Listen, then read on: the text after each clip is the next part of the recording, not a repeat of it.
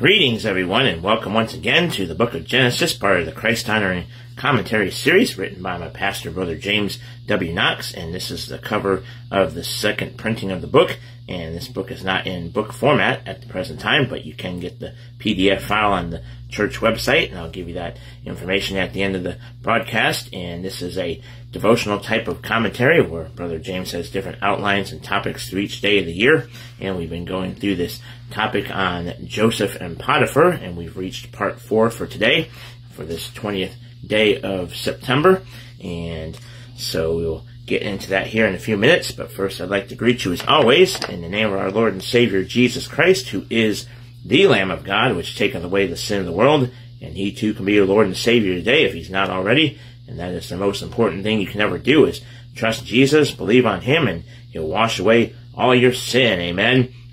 As Jesus said, I am the way, the truth, and the life. No man cometh to the Father but by me. So there's no other way to get to heaven but through God's way, and that's through his only begotten Son, Jesus Christ, as I just mentioned. And once you get saved, once you realize you're a sinner and you're dead in trespasses and sin, and you can't save yourself, and water can't save you, and nothing else can save you, no man or woman can save you for that matter, and it's only Jesus Christ who can save your soul. And once he saves you, then the Holy Spirit comes and dwells inside of you and separates your soul from your body, and your body won't be saved until you get your glorified body, so you still have to deal with this flesh. So we need to make sure we keep the old man crucified and dead, and it's a daily battle to do, and so make sure we are always letting the Holy Spirit have a rule and reign in our hearts and our lives and all that, so because we're bought with a price, and amen. So if you're saved, hope you're continuing on for the Lord,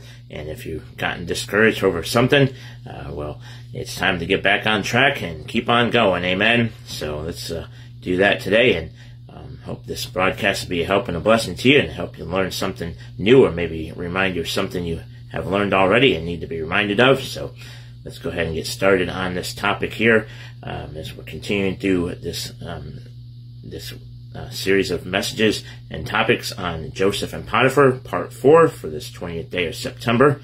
And Brother James writes here, and says here, of Joseph it is written, he was in the house of his master. Joseph did not have to be in special circumstances in order to enjoy the presence of God. Amen. Certainly not in any religious community or any hallowed place, right? He was in the everyday environment of his ordinary domestic work. His routine, perhaps of menial tasks, was lit by the divine presence. Hallelujah. So it may be and should be with us, right? It should be. It is in our ordinary affairs that we may look for the presence and companionship of God. Well, praise the Lord for that. We may be in Christ Jesus, and yet in Philippi, Philippians 1:1. We may be saints in Caesar's household, Philippians 4:22. In his labor as a prosperous servant, Joseph pictures the Lord Jesus, Psalm 1:3. in Isaiah 53:10. Next note we have here, as we continue on down the page, it says God's presence in our lives should be evident to the unbelievers with whom we come in contact, and that's verse 3 of the chapter. Now, it should be. And then next it says, he had lost his home and father, but not his God. Amen, and hallelujah for that.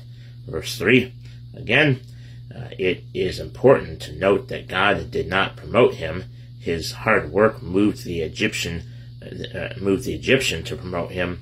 Hard work pays off. Proverbs 14:23 is the reference. And it says here next, all was put into his hand, because his hand was a diligent one. And then the references are Ecclesiastes 9:10, Colossians 3:22-23, and Luke 16:10. Here, again, we see a foreshadowing of the coming Lord Jesus, John 3:35. And finally, here it says, Joseph's master was well pleased with him, verse 4, and this was the testimony of God the Father with regard to his Son, Matthew 3:17, etc. So, praise the Lord for that. and I encourage you to check these references here, because some of them might not always be right, because sometimes a reference gets the wrong reference. So it's good to check these references here as you're reading on. And so again, this is from chapter, let's see, this is from chapter 38, so, or no, 39, sorry. So this is from chapter 39 on Joseph and Potiphar, and we started this on the 17th. So, amen. So good stuff there on today's topic, as always. And so tomorrow we continue on with part 5 of Joseph and Potiphar, and we have 3 more days on this topic here. So good stuff so far, as I said. And if you have learned something new, hopefully or need to be reminded of something that you might have forgotten when you're reading this before. So it's good to study the Bible, and these are just little outlines to get you started on a more extensive study through God's Word. And so, amen. And we're supposed to study to show ourselves approved unto God, a workman that needs not to be ashamed, rightly dividing the word of truth, and all that, and going to God in prayer and seeking His face when we're reading the Bible and studying it out. And good to have these commentaries too, to kind of help you, to get you going, but not fully rely on the commentary, but on the Bible, and make sure that when you're reading commentaries that you're checking the Bible, make sure it lines up with God's Word, and that there's nothing that might be something questionable in there. And if it is, then to go check God's Word and see if it's true or not. So, amen. But praise the Lord for these books from Brother James, and he goes straight from the Bible and he studies it very extensively and all that. So praise the Lord for that. And you can get this book, or actually the PDF file for this particular book, online at www.jameswknox.org, or go straight to the store part of the website, which is store.jameswknox.org, and look up this PDF file for this book on the store part of the website, including other books that are still in print. And then there's also preaching and teaching from God's Word from Brother James and other men that teach and preach the Bible. So it's good to hear men teach and preach from the Bible there. And as I said before, that you get in the Bible and read it and study it and all that, and make sure we're always in the King James Bible, as this is the Word of God right here, the King James Bible, the Word of God in the English language. So praise the Lord that we have it, and God's given it to us in this language here. So praise God for that. And so that is about it for today. So one more thing, the YouTube channel for the church is James Knox Sermons YouTube channel, and watch the video presentations of the sermons, including the ones he's going through now on the book of Hebrews.